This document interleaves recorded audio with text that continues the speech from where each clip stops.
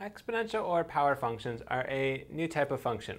What they are a function where instead of having x in the base of the problem, we're used to like x squared, x cubed, things like that, what we actually have is our variable moves to the exponent, moves to the top. Okay?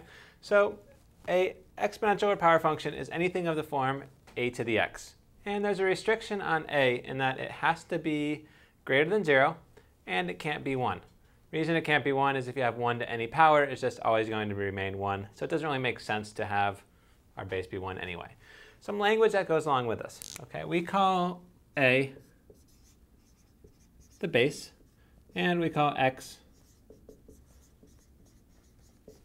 the exponent.